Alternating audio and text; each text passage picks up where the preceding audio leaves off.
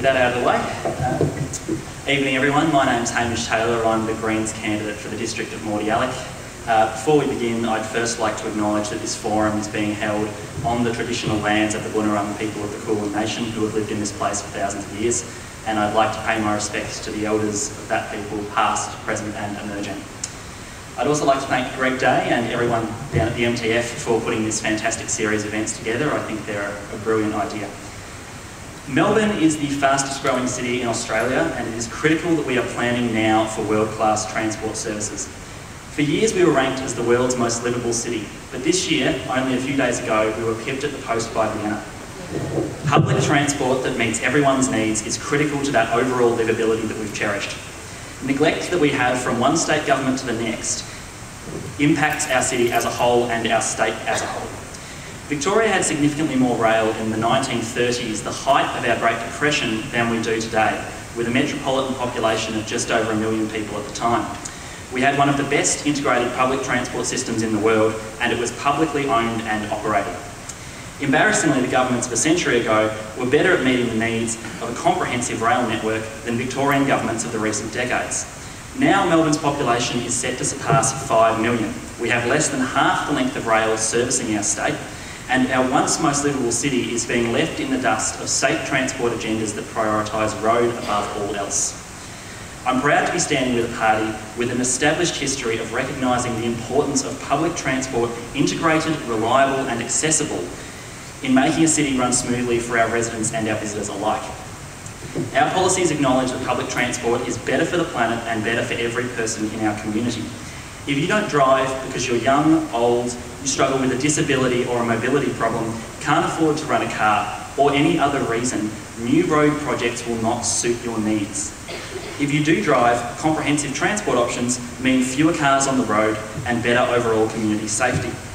Any transport planner will tell you that today's major road projects will be tomorrow's traffic jams. If you need to drive for work, you will support good functional public transport to minimise our road congestion.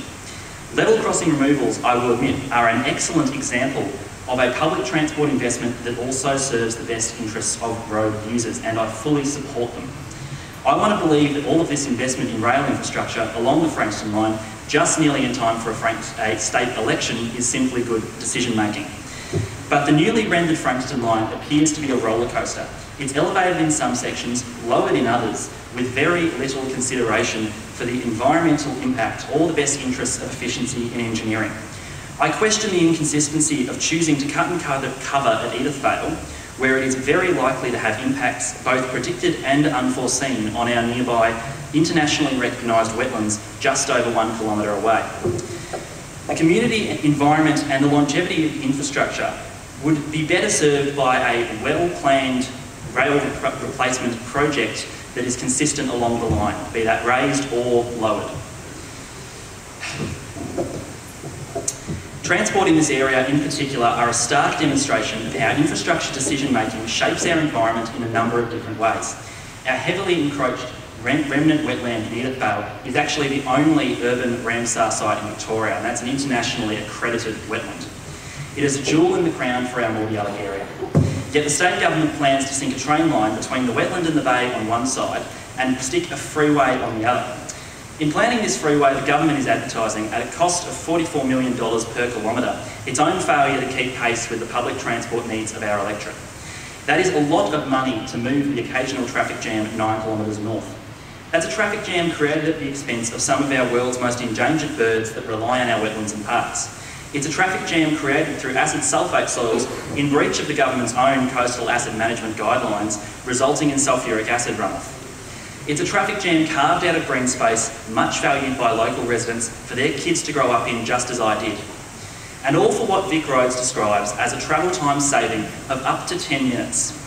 Now that doesn't sound too bad, but we can't estimate or investigate those savings or the overall value of the freeway because the government's still not released the business plan or modelling.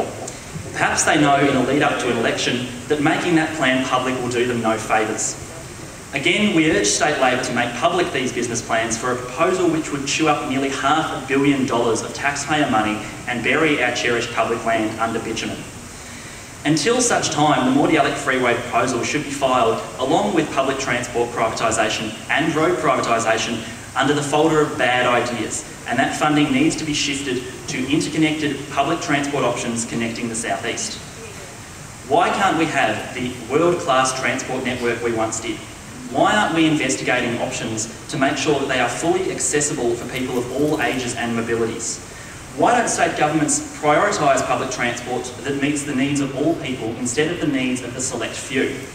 What we seriously need is multimodal infrastructure in places that currently have none or not nearly enough. The UN Urban Environment Programme recommends at least 20% of states' transport budget for walking and cycling. In Victoria, that number is less than 1%. We must do better and work with local councils to provide safer paths for cyclists, people using mobility aids and pedestrians. Bike paths that are safe and separated from traffic, connecting schools, the rail network and homes are cheap compared to other transport options, far cheaper. They are accessible and they immensely relieve the pressure on school-run traffic. We must invest in higher capacity trains and improve the signalling on our rail network to reduce overcrowding. We have to seriously consider light rail options to connect the Frankston and Cranbourne lines. The first complaint I hear from people is an absolute PT dead zone between the two train lines. Until then, accessible bus stops servicing low-floor buses along frequent and direct routes connecting train lines with schools, services and businesses would provide a missing link for that dead zone. Along the coastal fringe, we're luckily served by rail. But how many people living a few kilometres inland wouldn't have been able to make it tonight due to a lack of PT? I know I certainly wouldn't have been able to. We will never know nor have the benefit of their experience at this forum tonight. It's an appalling shame because comprehensive community consultation and engagement is invaluable to our processes, and their experience would have been of immense value to our discussion. For those of you who are here tonight, I'm keen to hear what matters to you and take on board your ideas. We have a strong history of transport innovation because we listen to global and local experts to find what works internationally and domestically, and because we listen to you who have the most to gain and the most to lose from transport planning decisions. Public transport that works for all is possible, it's practical, and it's no less than what our Mordialloc community and our once most livable city deserve. Thank you.